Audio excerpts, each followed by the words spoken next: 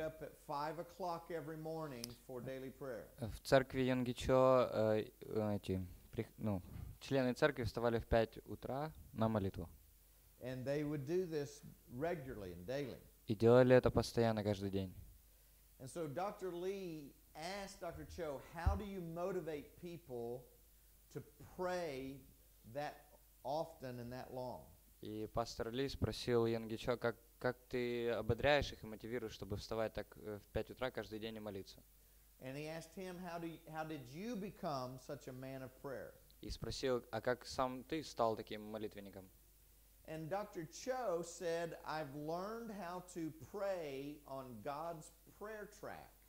И Йонгичо сказал, что он научился молитве на на вот этом вот пути, Ишуа. Like you jog on, like a runner runs on, like a track. Как бы по следам Ишуа, вот, по Евангелию. And he said, what do you mean, God's prayer track? И тот спросил, а что имеется в виду вот эти вот шаги? And so Dr. Cho began to share with Dr. Lee what he found in Matthew chapter 6. И Йонгичо поделился, что он обнаружил в Матфея 6 главе. And he calls this God's prayer track. И он называет это путь Божьей молитвы. And it's found in chapter 6, verse 9. 9 стих. Now, we've called this the Lord's Prayer. Мы называем это Господней молитвой. Have you heard it called that? Вы так называете это? Yes. But this actually is not the Lord's Prayer. Sorry? This is actually not the Lord's Prayer. Это, вообще-то это не совсем Господня молитва. Because the prayer that the Lord prayed is found in John chapter 17. Потому что молитва, которой он молился, мы можем прочитать в 17 главе Иоанна. This would probably be better titled the model prayer. Лучше назвать это модель молитвы. Because verse 9 says, потому что 9 стих говорит, this is how you should pray. Молитесь же так, то есть вот как вы должны молиться. Or pray like this. Или молитесь вот так, как здесь написано. In other words, Jesus gave this as a pattern for prayer. То есть это как бы такой, скелет молитвы. Now, many people have prayed this exact prayer, though. Многие люди молятся именно вот так, как написано. Many people have this prayer memorized. Многие знают на память эту молитву. There's people that pray it all the time. Многие молятся постоянно этой There's молитвой. people that sing it. Которые поют. We have songs called the Lord's Prayer. Эти молитвы, песни называются Господня молитва. And there's nothing wrong with that. Ничего тут страшного нет. But Jesus meant for us to do more than that. Sorry. Jesus intended for us to do more than just Но memorize this prayer. Господь, как бы Божье сердце о том, чтобы мы больше углублялись в эту молитву, больше ее разбирали. Notice he didn't say pray this prayer. He did not say pray this prayer. Он не сказал молитесь именно этой молитвой. He said this is how you should pray. Он сказал вот как вы должны молиться. It's the pattern for prayer. Это как бы такой, следы, схема. And so we want to find in this model the correct way to pray. Итак, мы должны обнаружить правильную как бы схему из этой молитвы, как нам стоит молиться. And we discovered that there's 6 topics that Jesus said needed to be part of our prayer. И мы видим, что здесь как бы таких 6 тем, о которых Ишуа говорит, что они должны быть частью молитвы. He said, pray like this. Он говорит, молитесь же так. Let's examine this model. Давайте рассмотрим эту модель. First of all, he said, Our Father which art in heaven, hallowed be thy name. В первую очередь написано, Отче наш, сущий на небесах, да светится имя Твое. Second topic is, Thy kingdom come, thy will be done. Вторая тема, да придет царствие Твое, и да будет воля Твоя. The third topic is, Give us this day our daily bread. Третье, хлеб наш насущный дай нам на сей день. The fourth is, Forgive us our debts as we forgive our debtors. Четвертое, это прости нам наши грехи, как мы прощаем нашим должникам. And then the fifth is lead us not into temptation, but deliver us from evil.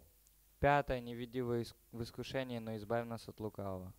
And then the sixth, for thine is the kingdom and the power and the glory. Шестое, ибо Твое есть царство и сила и слава вовеки. And so what was Jesus teaching his disciples to do? Итак, о чем же учит Иешуа своих учеников? Well, that first topic has to do with praise and worship. Первая тема о прославлении и поклонении. He's teaching them that prayer with God, Он учит о том, что молитва к Богу, which we call two-way communication. которое мы говорим, что есть два вида как бы общения с Богом. Remember, prayer is more than just giving God a list. Молитва Богу — это не просто какой-то такой список. It's connecting with God, Это единение с Богом, meeting with God, встреча с Богом, communing with God. общение с Богом. It begins with praise and worship. Начинается с поклонения и прославления. Our prayer begins with praise and worship. Наша молитва начинается с прославления и поклонения. The psalmist said, I enter his gates with thanksgiving. Соломон говорит о том, что вхожу во врата с поклонением, And с his славословием, courts with praise. и во дворы с хвалою.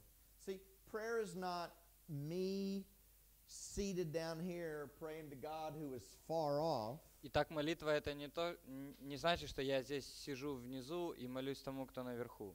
But prayer is you and I entering into the presence of God. Но молитва означает, что я вхожу в присутствие Божие. And so we begin prayer through worship and praise. Итак, начинается молитва через прославление и поклонение. We step into his presence. Мы входим в Его присутствие. So we draw near. Итак, мы приближаемся к And Нему. God said if we would draw near to him, he would draw near to us. И Господь говорит, что если мы будем ближе к Нему, то Он будет ближе к нам. Have you ever felt disconnected from God when you pray? Чувствовали ли вы себя иногда отделенными во время молитвы от Бога? God's a long way off, Что как будто бы Господь далеко где-то. and your prayers don't seem to be effective. И как будто бы ваша молитва, она неэффективна, Some недейственна. people even use the phrase, my prayers seem to bounce off of the ceiling. Некоторые говорят, что моя молитва ударяется о потолок просто. But it shouldn't be that way. Но не должно быть так. Prayer should be an entering into God's presence. Молитва должна быть единением и вхождением в Божье присутствие. And so we do that through worship Итак, мы делаем это через прославление and through praise. и через поклонение. Not necessarily singing, Не обязательно петь при этом, but rather making declarations about God. но это больше означает о том, что мы как бы провозглашаем то, что есть провозглашение о том, какой Бог есть. In other words, we tell God how wonderful He is. Другими словами, мы говорим Богу, какой прекрасный Он. We begin to praise God for who He is and what He's done. Мы начинаем славить Бога за то, какой Он и что Он сделал. And the Bible says that when we praise God, that He inhabits the praises of His people. Библия говорит о том, что когда мы прославляем Бога, то Он живет в славословии своих людей. That means His presence becomes manifested in our midst. Другими словами, Его присутствие, оно становится явным. Его присутствие просто проявляется среди тех, кто прославляет Его. So that prayer becomes this communication with God who has drawn near to me. Итак, молитва это становится общением и связью с Богом, который окружает меня. Prayer becomes an experience of relationship. Молитва становится переживанием отношений. In other words, it becomes real. Другими словами, она становится реальной. It's not just I'm saying words and hoping they'll get to heaven. И это уже не так, что я говорю какие-то слова, и они просто должны долететь куда-то в небеса. But I'm meeting God face to face. Но это значит, что я встречаюсь с Богом лицом к лицу. Because I began by worship and praise. Потому что я начинаю с прославления и поклонения. And so the dialogue begins. И так начинается диалог. Whenever you worship God, do you hear from God? Когда вы прославляете Бога, вы что-то слышите от Него? Вопрос. When you were worshiping Him earlier in song, do you hear God's Spirit speak to you? Когда вы вот поклоняетесь с песнями, вы слышите, чтобы Бог что-то вам говорил, давал какое-то слово? А? This means yes, and that means no. Differently. Maybe, maybe not. Maybe, maybe not. Okay. Well, God desires for us to experience Him in worship. Но желание сердца Господа к тому, чтобы давать нам свое слово во время поклонения. But sometimes it takes a long time to push out all the other thoughts. Иногда просто нужно больше времени, чтобы откинуть всякие мысли. How many of you have thoughts that swirl around in your mind? Сколько из вас имеет такие мысли, которые постоянно крутятся в голове? You have worries and concerns. У вас есть и переживания, сомнения.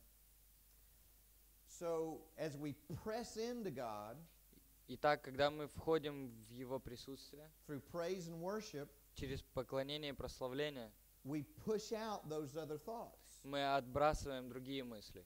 We don't want to hear from ourselves.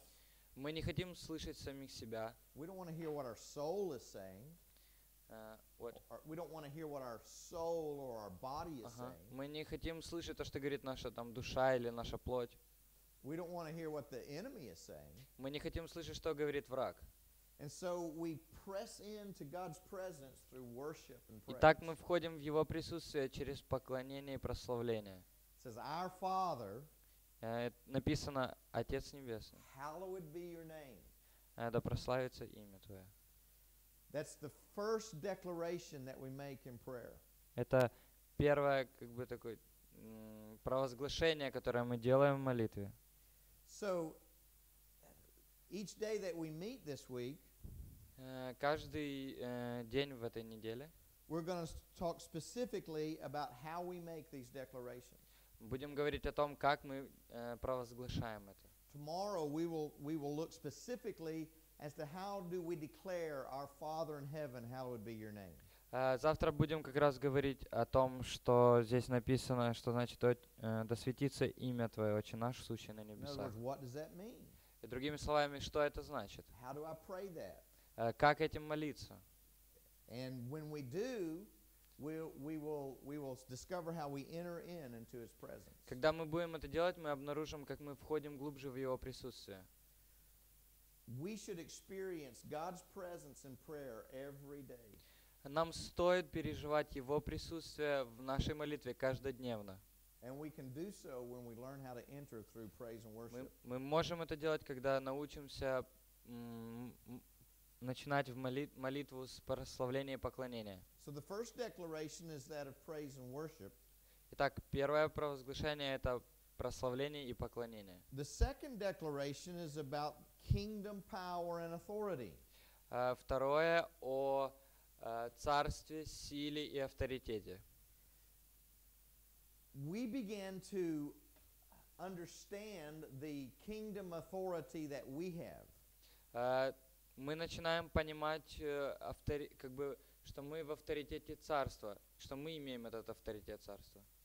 We began through prayer entering into the understanding of the authority of the kingdom that we live in. Через молитву мы начинаем понимать тот авторитет царства, в котором мы живем. It's the kingdom authority that enables us to be servants of God. Этот авторитет царства, он дает нам понимание, как мы можем быть слугами Божьими. And so thy kingdom come, thy will be done. Итак, да придет царствие Твое, да будет воля Твоя.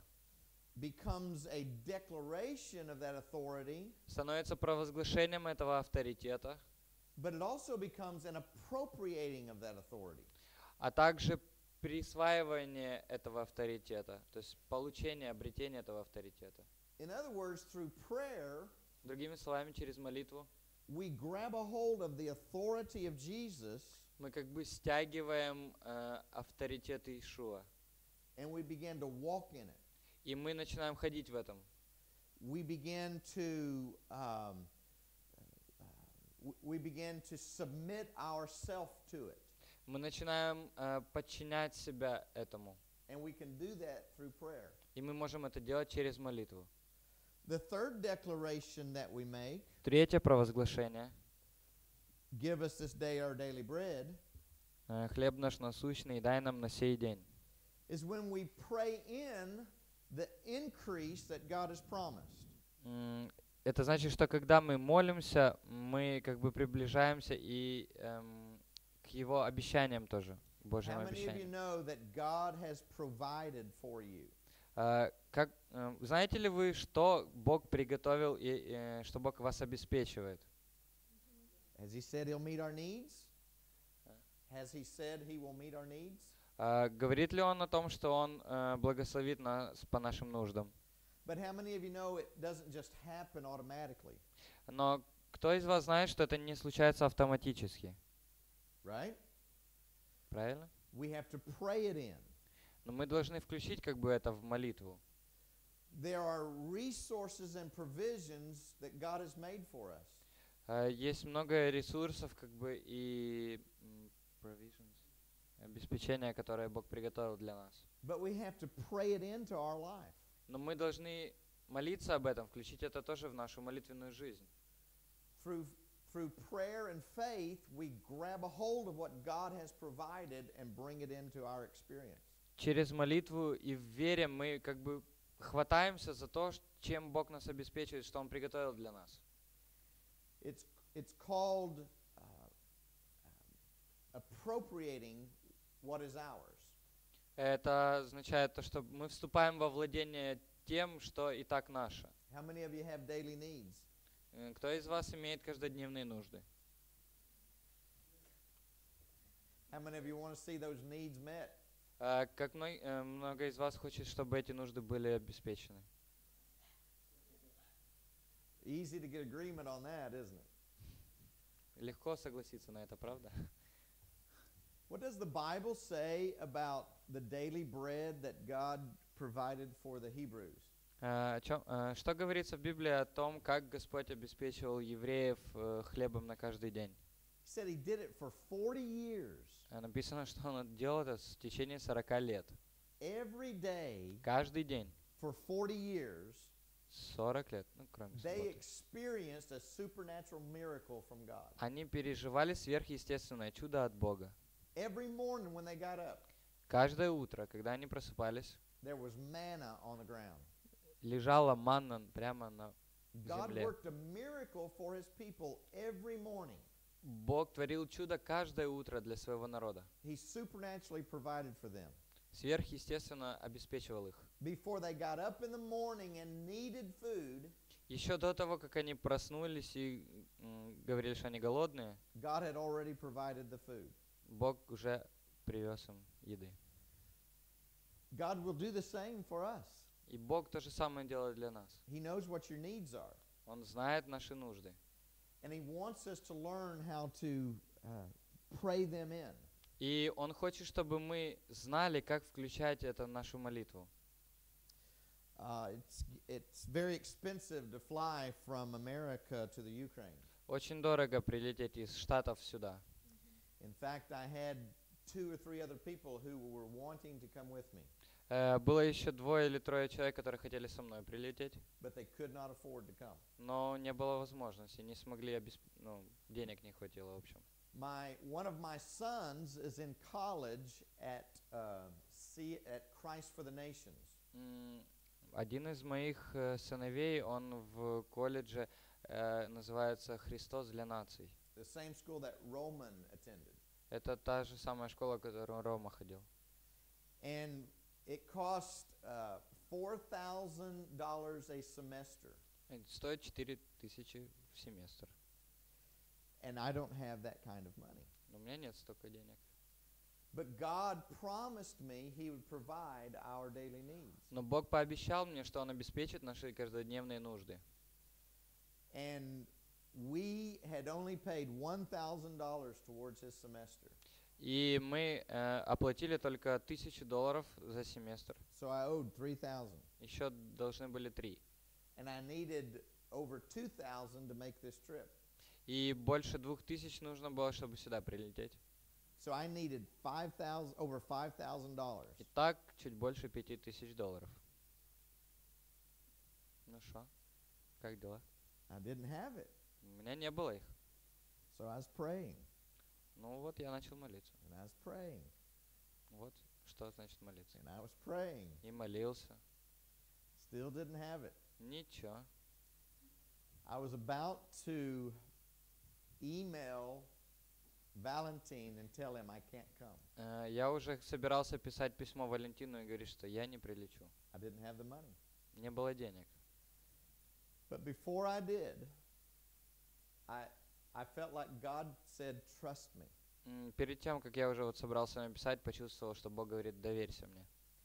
And so I made a commitment and told him I am coming. И как бы я дал такое обещание, что я еду. And this was only about 4 weeks ago. И это было всего лишь 4 недели тому назад, месяц. 4 weeks ago, I was still needing over $5,000. Почти месяц назад все еще нуждался в $5000. My faith was growing weary. Э, My faith was weakening. Ага, моя вера слабла постоянно. But as soon as I made the commitment to come, Но как только я принял решение приехать, the next day I received $500. на следующий день уже $500 у меня было. By the end of the week, I received another 500. К концу недели мне благословили еще $500. The next week, I received 600.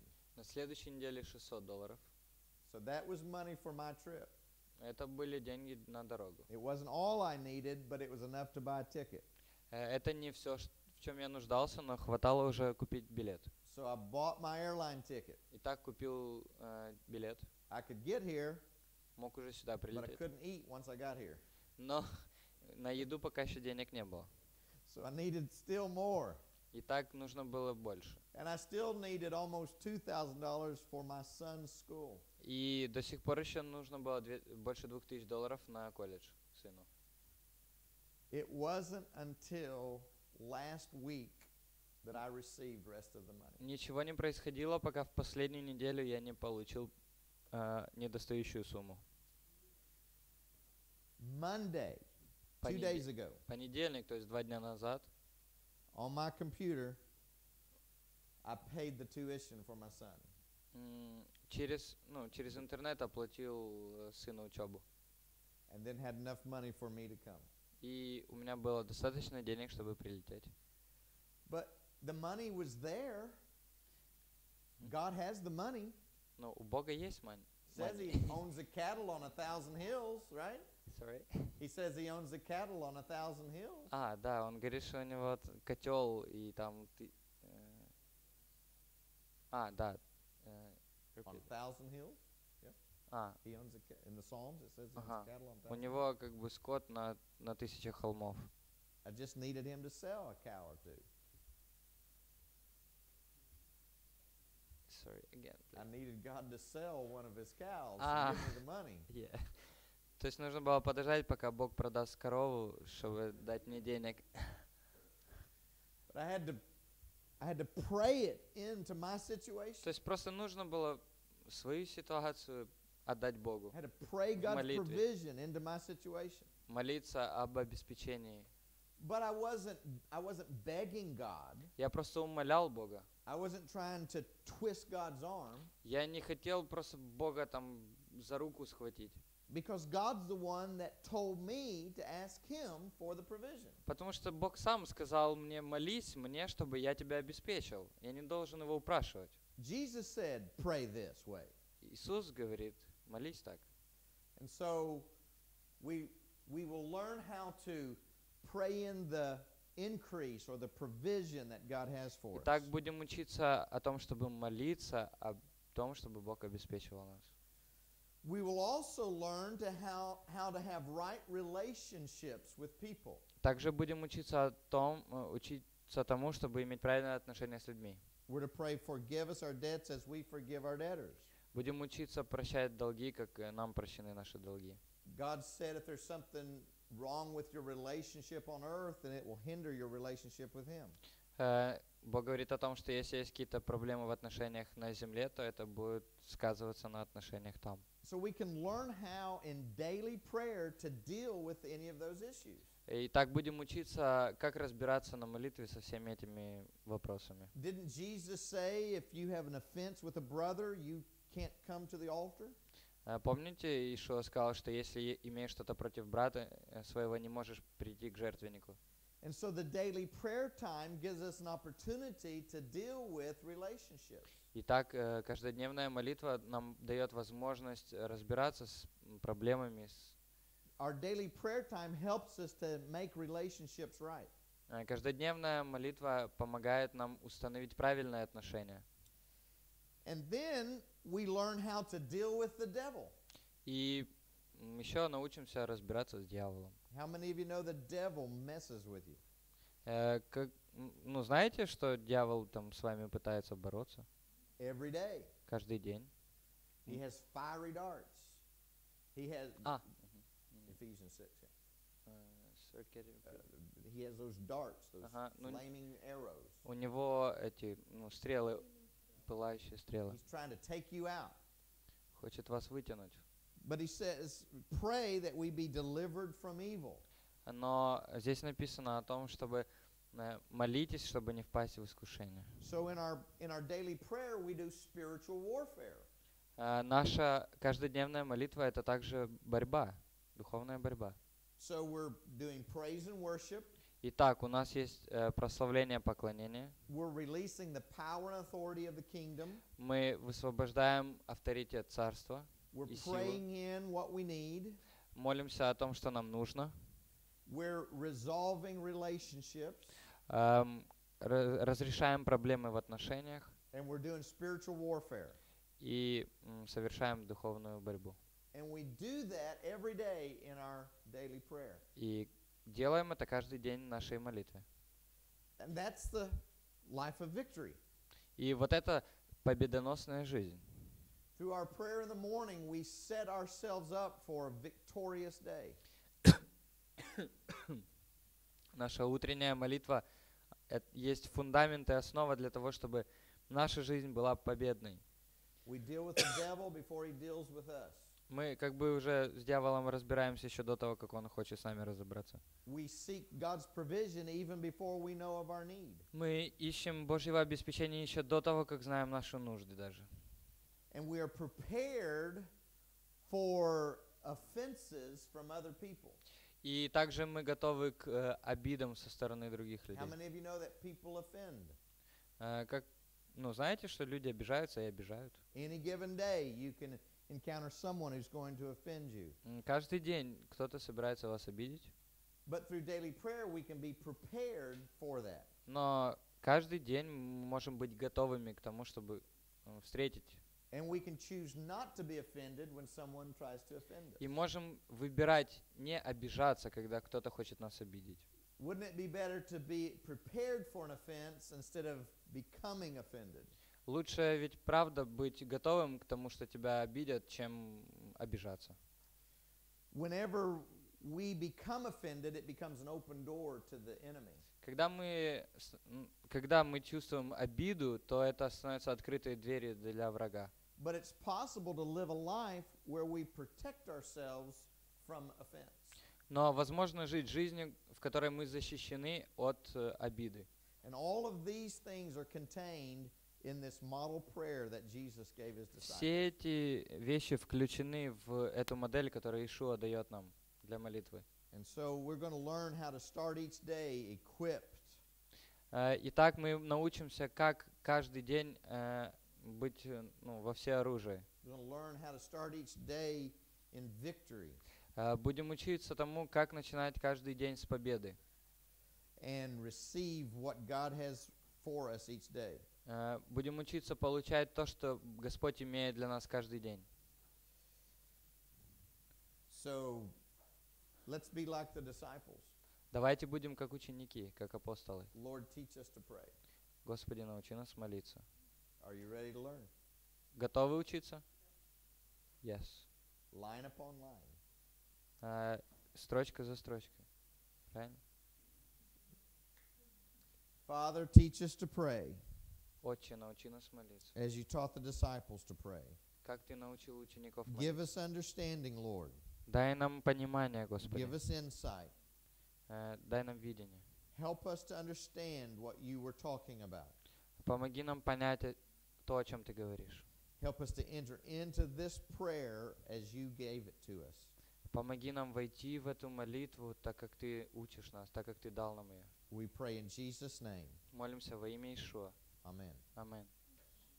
Most of what we've done today is an introduction. То, что сегодня мы делали, это было как бы введение. And we will begin to experience more of the reality of what we're teaching tomorrow. Больше будем, завтра будем больше как бы сталкиваться уже с такими практическими вещами. Сейчас мы говорим о том, что завтра будет. Let's quickly look at James chapter 5, Иакова 5, давайте быстро откроем. the latter part of verse 16. 5:16, там какая-то часть. James chapter 5, the last half of verse 16. Последняя часть 16 стиха. Много может, наверное, усиленная молитва праведного, я так понял. My English version says, Его перевод говорит так. the effectual fervent prayer, I don't know if you translate that.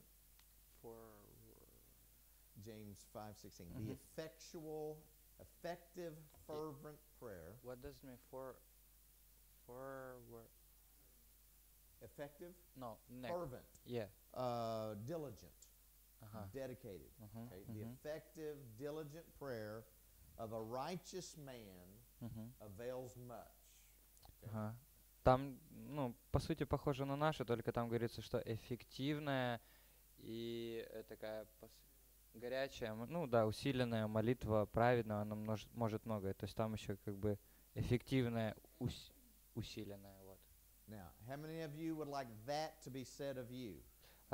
Хотите ли вы, чтобы вы были такими? That your prayers make a difference.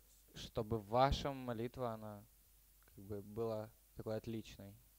But notice it said of a righteous man or woman, of a righteous man or woman. Молитва праведного. So remember we said that Jesus came to cleanse the temple first. Помните, что Иешуа пришел и сначала очистил храм. So we let God purge out of us. Итак, приглашаем Бога к тому, чтобы Он очистил нас. So we become a house of purity. Чтобы мы были чистыми. And then he declared that the church would be a house of prayer. И потом Иешуа провозгласил то, что церковь — это дом молитвы. And then it would become a house of power. А затем это дом силы. That's the same thing that's being said in this verse in James. То же самое и здесь написано. A righteous individual Праведник или праведный through diligent prayer через усиленную молитву accomplishes much. может многое. The passage in James is actually talking about physical healing. Здесь это место фактически говорит о физическом исцелении. So the promise is that a righteous person who is diligent in prayer can see people physically healed. То есть, другими словами, праведник, который молится усердно, видит людей исцеляющимися. Now, turn to Mark, the Gospel of Mark, chapter 9. Марк 9, открывайте. And listen to what Jesus said to his disciples Послушайте, что Иешуа сказал своим ученикам. concerning an individual that they could not set free from demons. Помните о истории, когда они не могли изгнать демона из человека одного? In Mark chapter 9, verse 28, Марк 9, 28, 28. says, after Jesus had gone indoors, his disciples asked him privately, why couldn't we drive it out? И как вошел Иисус в дом, ученики его спрашивали наедине, почему мы не могли изгнать его? And he said to them, this kind comes only out by prayer and fasting. И сказал им, сей род не может выйти иначе, как от молитвы и поста. Now, what was Jesus saying? Итак, что Ишуа говорил? Was he saying you didn't pray enough right now? Он говорил о том, что вы сейчас недостаточно молились? Nope. Нет. He says this one comes out not because you pray right now, Он говорит о том, что вы не могли выгнать не потому, что вы сейчас только молились, but because you've lived a life of praying and fasting. но потому что для того, чтобы выгнать, нужно жить жизнью молитвенной и в посте. In other words, you're a person of prayer. Итак, другими словами, то есть вы должны быть людьми молитвы. Prayer and fasting has been your lifestyle. Молитва и пост должно быть стилем вашей жизни. And that's where the power comes from. И вот откуда to do сила the исходит, ministry that was чтобы needed. делать служение. In other words, Jesus was saying he delivered people from demons because he lived a life of prayer and fasting. Другими словами, Ишуа говорил, что он изгонял демонов благодаря тому, что он жил такой жизнью, молитвенной и в посте. So prayer cannot just be a hit and a miss, or pray now, pray sometime, pray later. Молитва, она не может быть такой хаотичной, то есть сейчас, потом, когда-нибудь. We must develop a life of prayer Мы должны развивать жизнь молитвенную, in order to live in the power and authority to чтобы do the ministry. жить в силе и авторитете, чтобы совершать служение. How many of you want to see people set free from demons? Вы хотите видеть, чтобы люди освобождались от духов и бесов? How many of you know it's not in the words that you use? That the power is not found in your words. Знаете, вы же понимаете, что это не исходит просто из слов, которые вы используете для молитвы. See, the power comes from God, Сила исходит от Бога самого, and it's appropriated through daily prayer. и она действует благодаря постоянной молитве, каждодневной. Now, we said in order to have a daily prayer, we had to start with a desire to do so. Чтобы жить каждодневной молитвенной жизнью, нужно иметь желание молиться. Sometimes believers don't even have that desire. Иногда у верующих просто даже нет такого желания. And sometimes we have to ask the Holy Spirit to give us that desire. И иногда просят Духа Святого, чтобы дать это желание. I'm going to assume that most of you have that desire. Я предполагаю, что многие из вас имеют это желание. But after we have the desire, then we must have the discipline to live that lifestyle. Но кроме желания должна быть еще дисциплина, чтобы жить такой жизнью. And that's where a lot of us get hung up. И вот где многие из нас попадаются. We have the desire, but we don't seem to have the discipline. У нас есть желание, но не хватает дисциплины. Remember, the spirit is willing, but the flesh is weak. Помните, дух может много, и дух готов, но плоть она немощна. And so the Apostle Paul said that we are to crucify the flesh. И апостол Павел поэтому говорит, что мы должны распинать нашу плоть. And when we do, we can live in the Spirit. Когда мы это делаем, мы можем жить в духе. And so we're going to ask the Holy Spirit to help us crucify the flesh. Итак, мы должны просить Духа Святого, чтобы дал силы распинать нашу плоть. We're going to ask the Holy Spirit to help us live a disciplined life of prayer. Призваны просить Духа Святого, чтобы Он давал нам силы жить в дисциплине молитвенной жизнью. And it doesn't have to be a heavy thing. Это не должно быть чем-то тяжелым. Because after we've learned to be disciplined in prayer, it becomes a delight. Потому что когда мы учимся ходить и жить в дисциплине молитвенной жизни, это становится для нас радостью. After we learn how to daily meet with God, it becomes a joy. Когда мы учимся каждый день встречаться с Богом, это становится отрадой для нашего сердца. And we don't see this as like an oppressive religious duty. Для нас это не какое-то тягость религиозной жизни. We see it as an awesome privilege to come into the presence of God on a daily basis. Но это великолепная привилегия приходить каждый день к Богу на молитву и на общение. We don't develop a prayer life so that we don't develop a prayer life so that God will be pleased with us. Мы не развиваем нашу молитвенную жизнь только для того, чтобы просто Бог нас по голове гладил и говорил, что все молодцы. We develop a prayer life because we need it. Мы развиваем молитвенную жизнь, потому что мы нуждаемся в ней. Once again, because the flesh is weak. Снова потому, что плоть немощна. So I must discipline myself to set aside time. И так нужно дисциплинировать себя, чтобы установить конкретное время, So that then I can daily receive the power from God. чтобы получать каждодневно силу от Бога. Now the Bible says we're to lift up holy hands to God in prayer. Библия говорит о том, что нужно воздевать руки в хвале So we Богу. lift up holy hands without wrath and without doubt. Итак, мы воздеваем святые руки без сомнений и чего? И гнева? Без гнева и сомнений. What does that mean? Что это значит? Without wrath, I have no wrath against a brother. То есть, значит, что у меня нет никакого гнева к ближнему. Because God says if I do, He won't hear my prayer, right? И потому что Бог говорит, что если есть гнев, то Он не услышит мою So I молитву. lift up holy hands without wrath, Итак, поднимаю руки святые без гнева.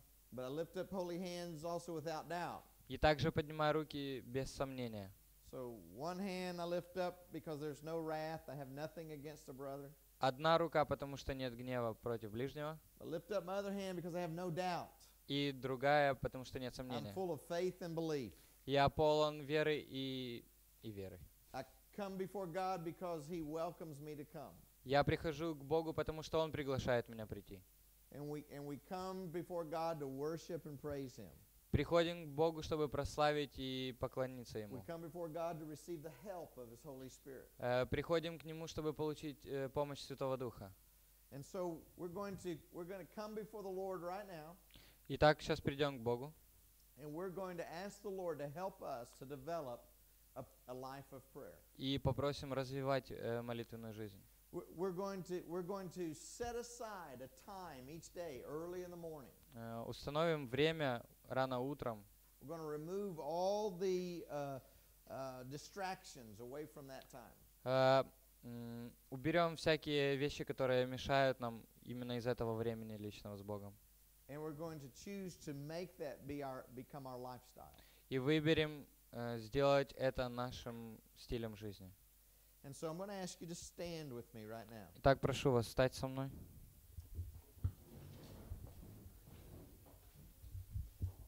We're going to make some declarations before the Lord.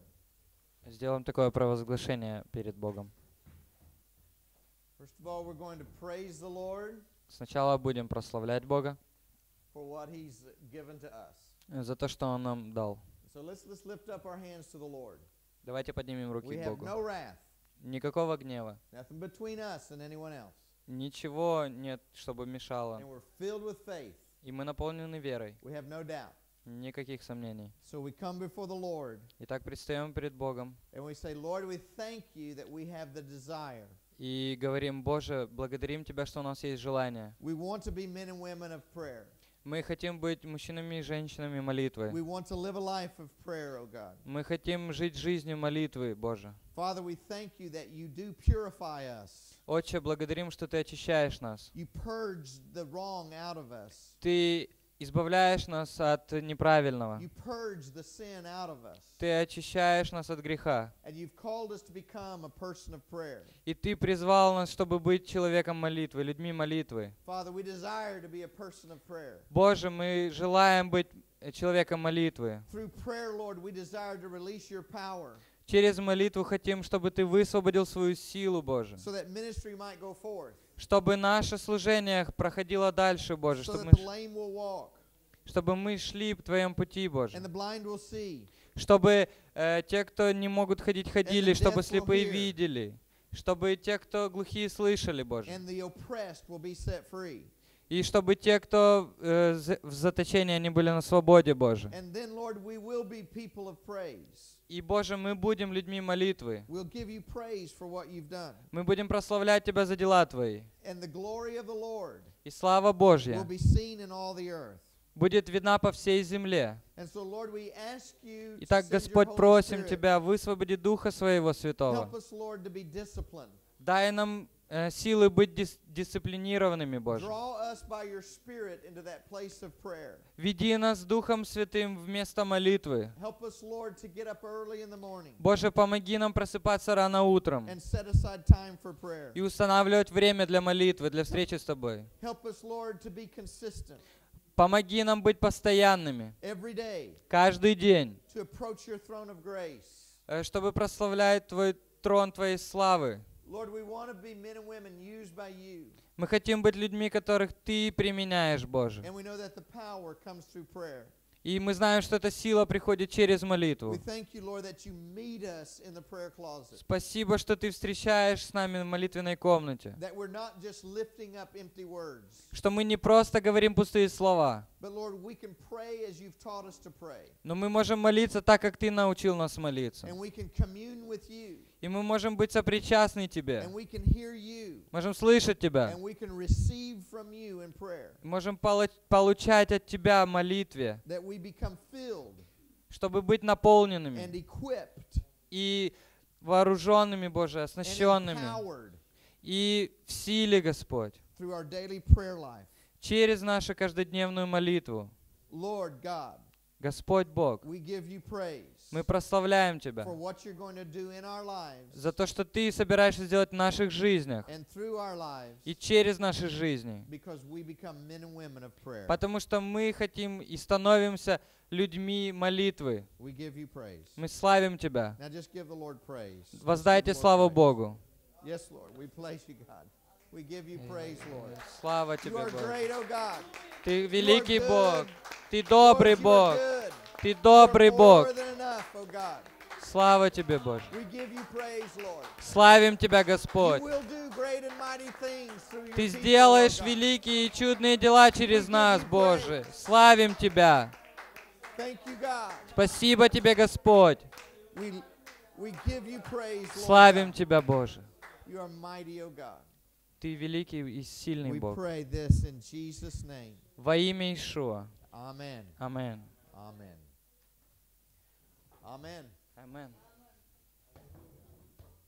Class dismissed. Все свободны. Всем спасибо. Thank you.